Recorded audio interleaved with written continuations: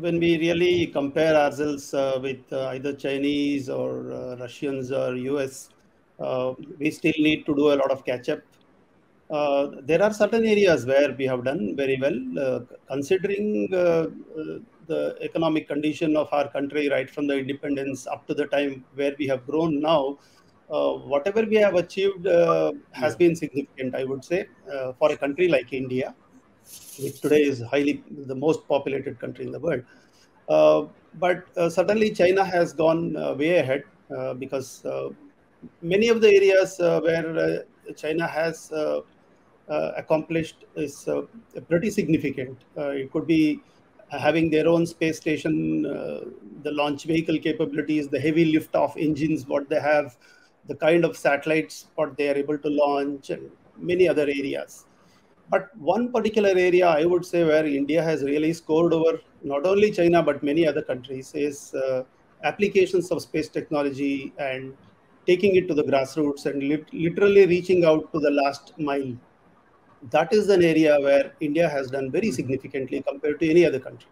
Even possibly China wouldn't have reached the level what India has reached, because today we talk about sustainable development or literally looking at the condition of water, condition of land.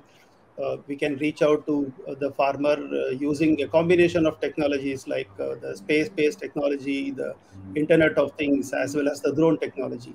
So we use a combination of these things to reach out. These kind of tools and technologies, what we have done, and also the kind of space-based monitoring of our programs. Like there is a lot of amount of money which is being spent by the government for varieties of developmental programs. For example, you can take uh, MG Narega, for example. Such kind of programs we are able to monitor from space. So space applications is one area where Uh-huh. possibly India is second to none, but there are many other areas where India needs to really catch up.